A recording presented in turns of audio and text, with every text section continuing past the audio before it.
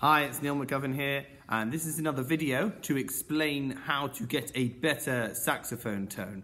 And I'm just going to talk about one small thing you can do, or not even something you can do today, but something just to accept. And that is that when you first put your reed on, it's not going to sound good. And I'd say it's probably not going to sound its best for about 5 minutes. So this is just something I'm going to show you now. I've just picked up a reed. I think it's a reed that I haven't played for maybe 5 days or so.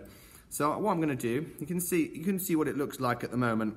It's a nice Van Doren V12 strength 3.5, but it looks perfectly straight and very nice at the moment. But let's see what happens when I moisten it. This is what you should always do, moisten all over. And you see at the end, you might notice it's just starting to warp and crinkle a little bit. And it might do this a little bit more as I put it on the saxophone and try to play it. This won't sound good. I'm expecting it to sound bad.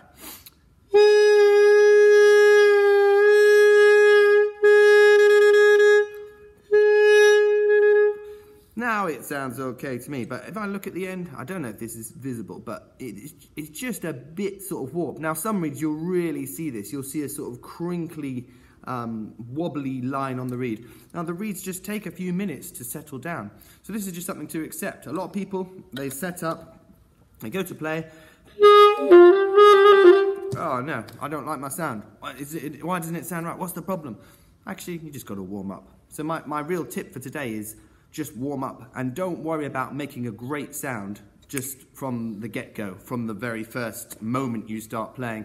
You have to warm up. I'll probably do another video on what's a good warm-up to actually do, which is basically going to involve some long notes in sort of mid-register.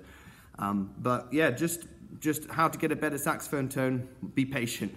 Make sure you actually warm up. Don't worry about that really nasty buzzy sound that you might be getting, or an airy sound, or just going a bit wild and out of control just when you first pick the instrument up from cold, especially with a reed that maybe has been lying asleep in the case for however long it is.